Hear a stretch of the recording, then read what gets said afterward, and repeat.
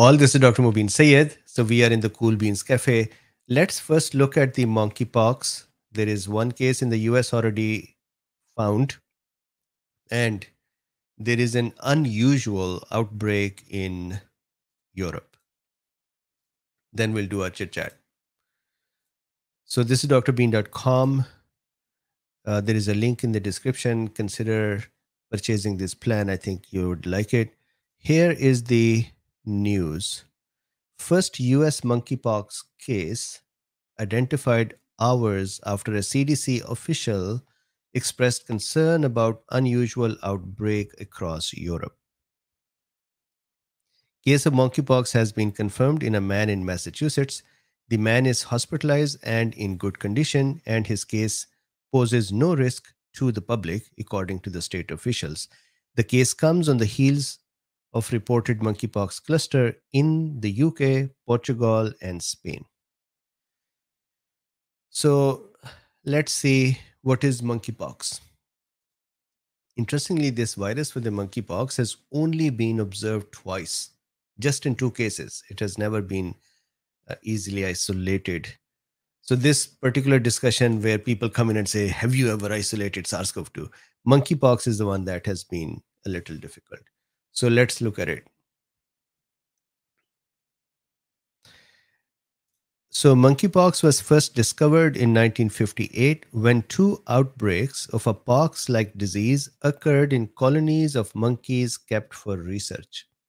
Hence the name monkeypox. The first human case of monkeypox was recorded in 1917 in the Democratic Republic of Congo.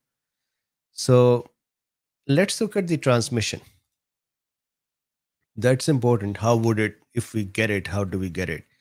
Transmission of monkeypox virus occurs when a person comes into contact with the virus from an animal, human, or materials contaminated with the virus. So materials as well, fomites too. The virus enters the body through broken skin, even if not visible. That means the microscopic or very tiny cracks in the skin, which could be because of dry skin, which I get a lot, then the virus can use that. Respiratory tract or the mucous membranes, eyes, nose, mouth. Animal to human transmission may occur by bite or scratch, bush meat preparation, direct contact with the body, fluids or lesion material, body fluids or lesion material. Lesion material is wherever there is injury, that will be called a lesion. And if there is some material oozing out of there, that would have it, and that can make others sick, such as through contaminated bedding.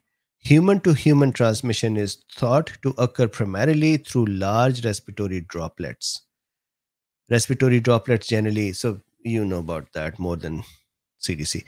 The reservoir host, main disease carrier of monkeypox, is still unknown, although African rodents are suspected to play a part in transmission. So the reservoir, just like with SARS-CoV-2, we say we don't know. The virus that causes monkeypox has only been recovered, isolated twice from an animal in nature. In the first instance 1985,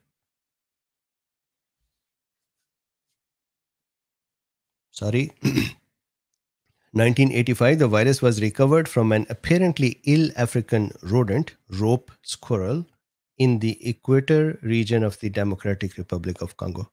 In the second, 2012, the virus was recovered from a dead infant, Mangabe, found in the Tal National Park. What I do not know is that if it is only isolated twice in the animals, has it been isolated in humans more often? Now, signs and symptoms. Fever, headache, muscle aches, backache, swollen lymph nodes, chills, exhaustion. That's not good. Within 1 to 3 days, sometimes longer, after the appearance of fever, the patient develops a rash, often beginning on the face, then spreading to other parts of the body. Lesions progress through the following stages: macules, papule, vesicle, pustule, scabs. So tiny lesion that would start becoming bigger and bigger. It will become a papule. Then it will become a vesicle, like a little bubble on the skin. then it will become a pustule, it would start breaking down, and then it would scab over, that is, it would heal. The illness typically lasts for 2 to 4 weeks. In Africa, monkeypox has been shown to cause death in as many as 1 in 10 persons who contracted the disease. Now, prevention, of course, you can see respiratory droplets, avoid contact, contaminated things can be the reason, and so on. So, avoid contact with the animals that could harbor the virus, avoid contact with any material, isolate infected patients, practice good hygiene, use personal protective equipment. Treatment.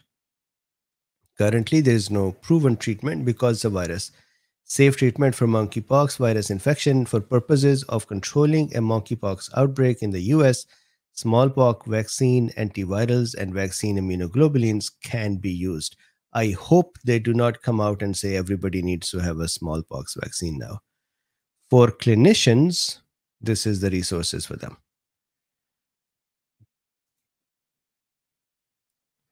So that is the monkeypox. Meeple Art says, or turtles. What's going on with the elephants and turtles?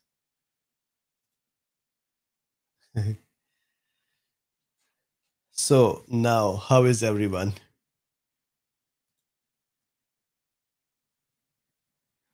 So Verbal Kint says, do you think overuse of hand sanitizers could cause physical ailment? Depends. So, for example, what happened to me is my hands have become so dry with the continuous use and washing, but I haven't seen them. I hope good quality hand sanitizers, they should not cause damage to the skin or the glands of various part of the skin. Michelle says, would there be any mechanism for IVM and monkeypox? I do not know. I'll have to look at their bindings. Good question. Slam RN says it's turtles all the way down. What's going on with the turtles? I know that Alquin makes turtles. Is he here? Alquin is here. There is a turtle here. Look, there is a turtle with that little medical symbol.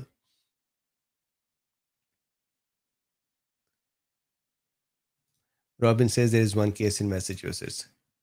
Uh, Skyfrog says, I hope there is no turtle pox. Yes. And Skyfrog, how are you doing? I hope you're doing good. Grain of Sand is laughing at something.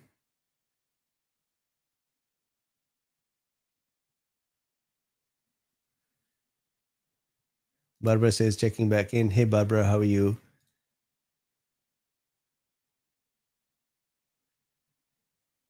JH says it's in Canada and US now. Monkeypox, that's sad. T Hunter says, I want to rewatch what the previous video. I hope it was useful. I am kind of upset with so many um, organizations asking people to do thousands of dollars worth of labs without really having a good approach to that. So I thought, why not we actually understand 50% of the people dying worldwide are because of the chronic inflammatory diseases. And I think 60% of us in the US have some sort of chronic inflammatory. 60%. So if two people are sitting next to each other, one of them has it. So right now there are 97 people. Half of us have some chronic inflammatory disease. And that means this COVID is only going to make it even worse. So we have to really understand what inflammation is, what are the main drivers of it, and how do we handle it with food, handle it with our habits, hygiene, and then what are the drugs.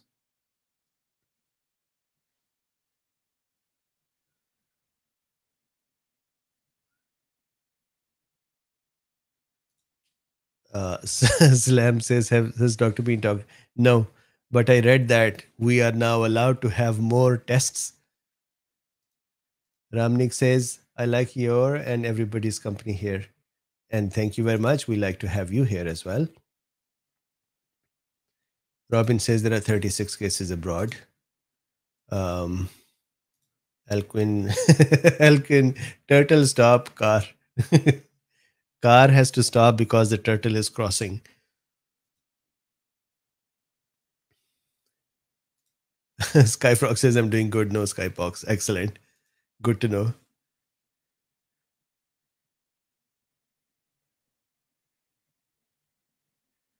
Lisbeth says, you've done a lot of hard work today. Amazing lecture. Thank you. You're very welcome.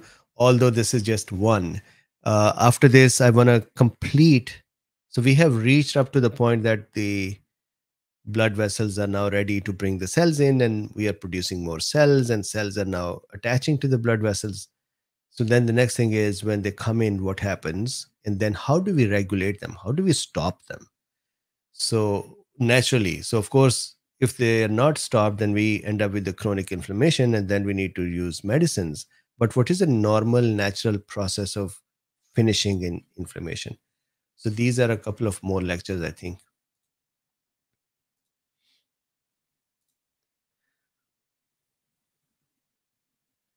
Paul Borg says more have the chronic inflammatory state than those who push the like button. 45, yes, 60% have it. So, guys, or are those only those are pushing the like button who do not have chronic inflammation?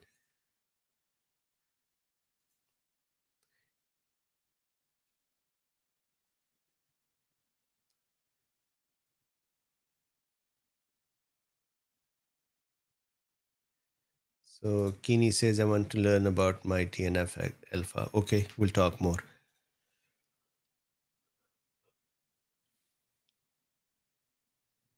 Robin says, will you continue the inflammation discussion over the next few days? Yes. So,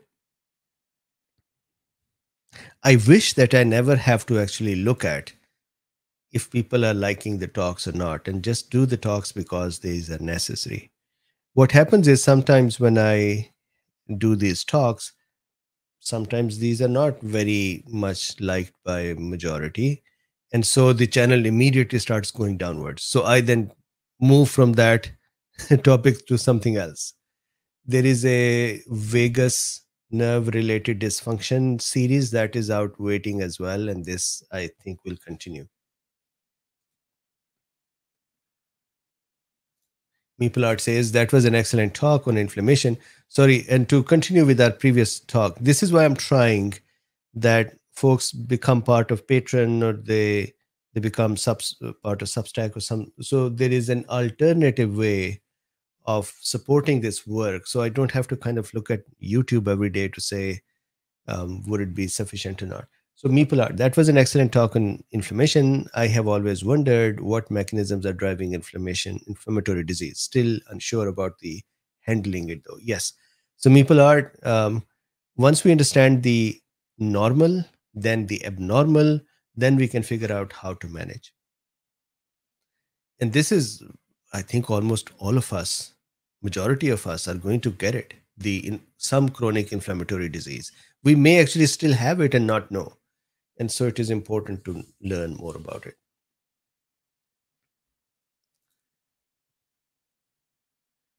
Alicia says, do you know of any proven over the counter supplements? So, of course, the things that would reduce reactive oxygen species, these would help. Those that would stabilize the cell membrane so the cells do not become upset and start releasing things very fast, these would help as well. So, there are known things that would reduce. But of course, they're not as powerful or they're not as precise. For example, if you just want tumor necrosis factor alpha, then there is nothing over the counter to say this would do it.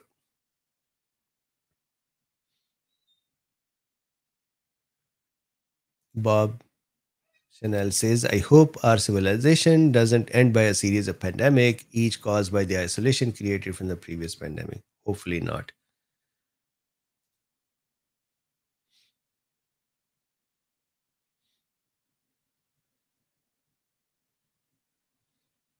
Wow, that is so sad. Meat in my teeth says, latest stats show that 88% of Americans have at least one marker of metabolic dysfunction. That's so sad. Hmm.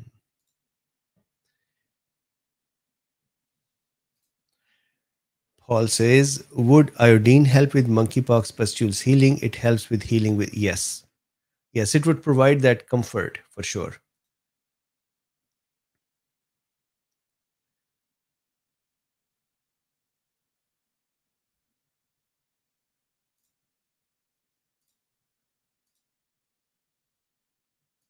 So Adi says, is aging a process of inflammation?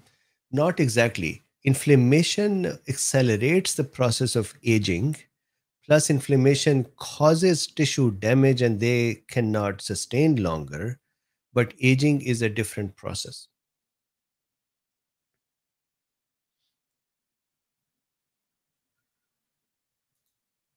So, what happens at 60? We suddenly put a person in the most vulnerable bracket, Vinod says. So, Vinod, actually, it's not the age, it's the comorbidities with the age: obesity, diabetes, cancers, so comorbidities. Otherwise, there are people in advanced age. I managed their uh, their children who had more severe outcomes, and the uh, father, age 70 years, was fine.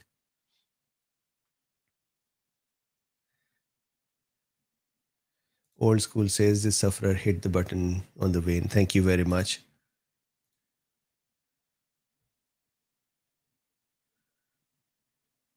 Correct. Telomeres.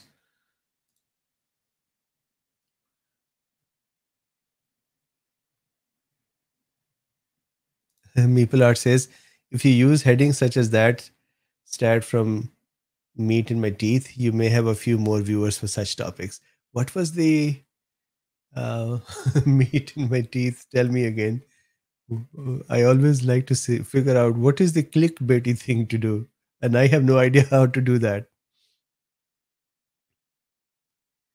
So Maple Art says chronic inflammatory disease more from genes or food or epigenetics. So there is one category of chronic inflammatory diseases that is genetic, genes related, but that is not a wider spectrum of the diseases. Majority of the chronic inflammatory diseases nowadays are because of the processed foods and the incorrect foods and so on, plus environmental factors. Tina says, we love all your talks. Thank you very much. DS says, this is such an important topic and so confusing to many of us. You make it understandable. Thank you very much. My problem is that people say, hey, I have my body is in the inflammatory state. So what does that mean? So we need to understand that. Number one. Number two, nowadays there are people who are calling me and saying, this particular doctors or group of doctors asked me to do this panel and that panel, and I've spent thousands of dollars and did this. And so I wanted to make sure that we understand what is the value of these panels. These seems to be extraneous.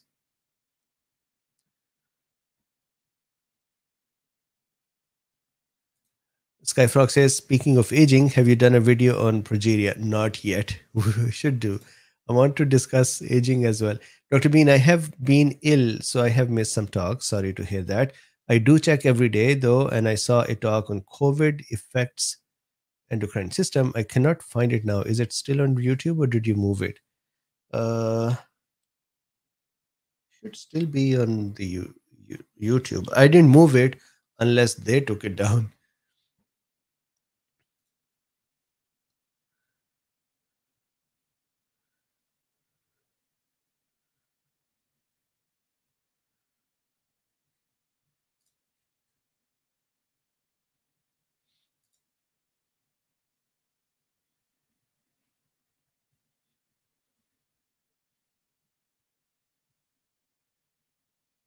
Nigeria. So Michelle says, I think the typical American diet promotes inflammation, eating fast food and highly processed food, or what I call food in a box. Yes, and that's one of the things we discussed today, that foods cooked in moist heat are usually they have less um, advanced glycation and products which are damaging and cause inflammation. even cancers. Um, then vegetarian foods have less aged products. Then we also have this theory of hygiene theory, right? Which says that those societies which are more clean, their immune system, people's immune system has less things to do. So it just attacks them whenever it wants, or not whenever it wants. It kind of is more free. It has a lot of resources and it just directs them at every single trigger, and that causes issues. So many reasons for this.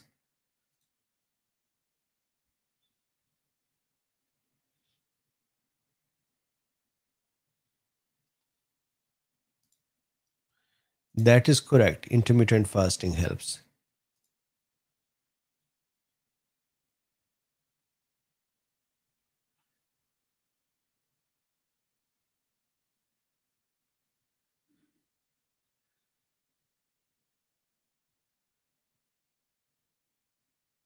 What else is happening? So Robin says, here's a good clickbait title: Metabolic Syndrome as the main driver for chronic diseases. Nice. I think we should do clickbaity titles to attract more people.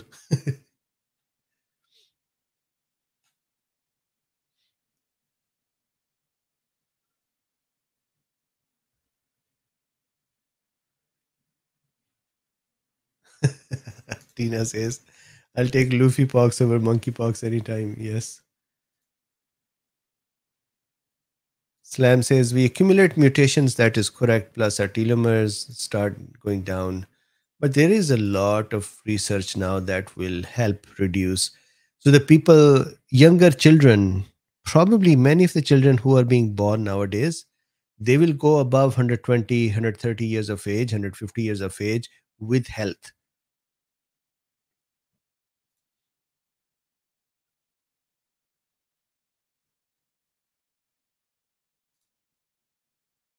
Skyfrog says, isn't plant based meat products processed foods? Yes. So if they are in the plants, then yes, they are. I meant plants, the vegetables.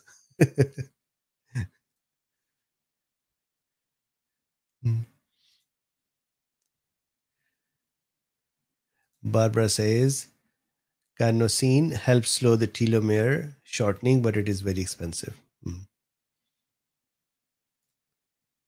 Lisbeth says, great art tonight. Thank you very much. I have been actually sitting doing this lecture, preparing since 10 or 11 in the morning. It is so funny that these lectures, which I feel are really important, I also feel that they should be done in a shorter period of time so that people can actually watch them. And so I sit down earlier in the morning to say I should make sure it is not a lot of content and it is less. But the earlier I sit down, the longer the content is.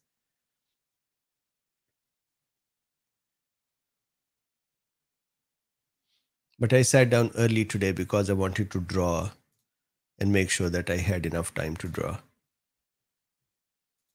Alexander says, beautiful drawings in tonight's lecture. Thank you very much. This is what I wanted. Bay Area's Aquarius says, I really was able to see the mechanism at play. Great illustrations. Thank you. This is what I wanted, that the mechanism gets conveyed. Look at this. John says, here's a good clickbait title. Dr. Oz is looking for some metabolic syndrome votes. What happened to Dr. Oz? Is he still neck to neck with the others? Vinod says, in physics, engineering, observation, or measurement affects the system being measured. Does the same principle apply in medicine, especially with the human being measured is when the human being measured is the feedback? Uh, so I think to an extent, yes. For example, the current trend in just asking for long COVID or vaccine injury to measure this panel and that panel. And then I'm seeing people just continuously attacking that panel instead of the actual clinical outcome, and wasting money and time. And I think it affects the way they are managed as well. I don't know. I was bothered today because of this. Why was I bothered? My niece called me and she said, I did this panel. I said, who asked you to do it? Anyways, um, she did the panel. And then I said, okay, fine, you did the panel. Then did the doctor say, based on the panel, what is the answer now? And she said, no, but um, the doctor said, do it again so I can see the difference. I said, okay, so if they do it again, then what will they do? And she said they didn't discuss it. I was so mad.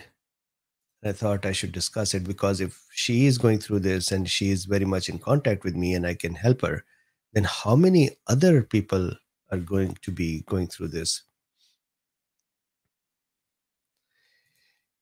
Casey says, I took lots of screenshots and plan to rewatch. Thank you. That correct. Vinod had a very quantum observation. That is correct.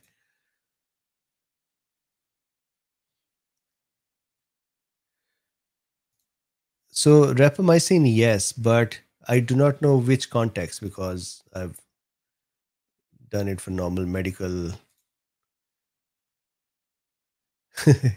Skyfrog says Heisenberg uncertainty principle basically only applies to wave particle duality. But isn't that interesting? Vinod, I think that is not going to happen. Hopefully, we'll all have lighter, milder COVID. Um, but to kind of become a little philosophical with you, when I had COVID, I was doing the lectures. I had COVID. I didn't even care until I believe it was Rima who said you should at least test it. And after testing and it was positive, then I was like, oh, what happened? And since then, I was on a different wavelength.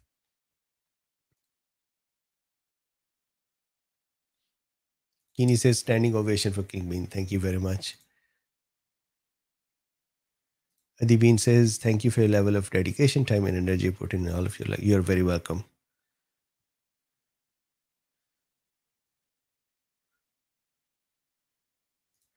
Meeple Art says, why do they have the panels then if not going to use the information? So, what I suspect is they have some sort of a justification like this.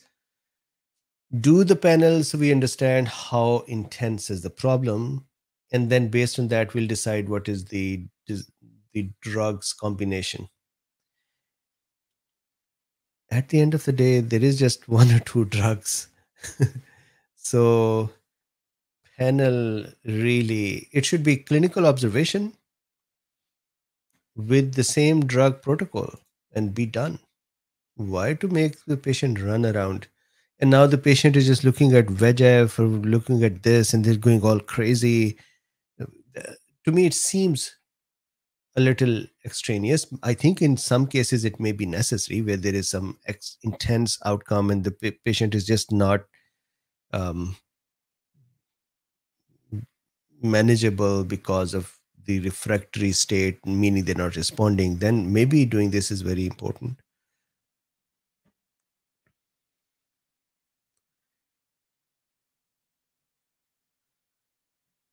Siddhartha says, when I take my mother to a doctor, they do every kind of scan and test and find nothing. Seems to be a business.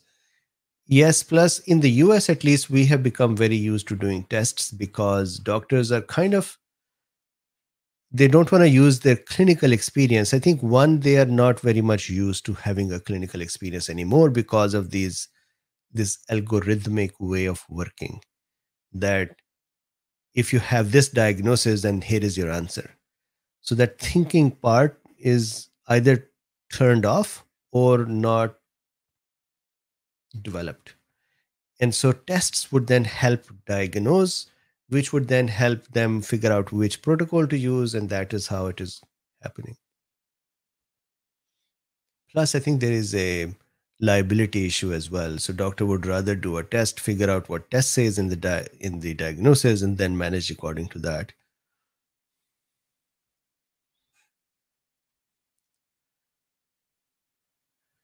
Roller girl is here. Hello.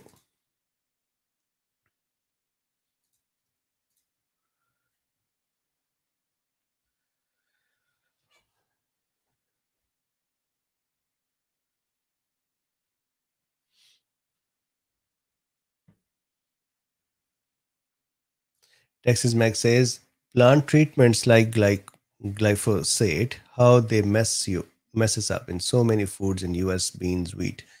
Yeah, so plant treatments have their own issues. You are correct.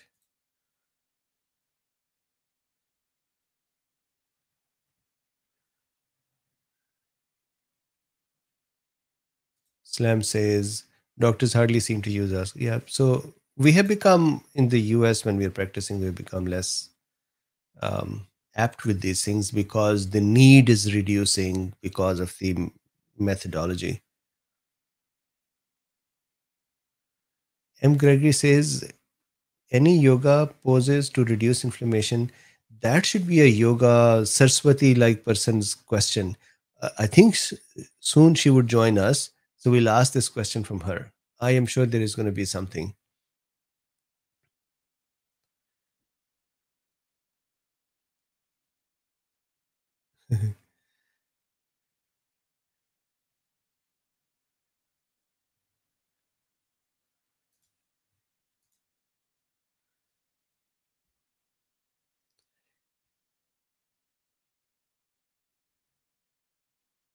Mm, I'm just reading the comments.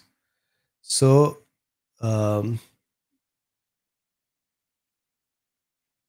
so it looks like there are not much questions.